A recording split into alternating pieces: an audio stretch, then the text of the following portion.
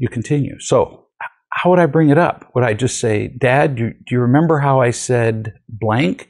That was pretty stupid and thoughtless, and I was wrong, like that? Yeah, exactly like that. So she wrote back another email and said, so I did it.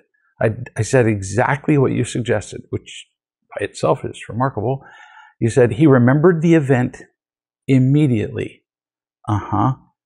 No surprise. People really don't like being criticized. They don't.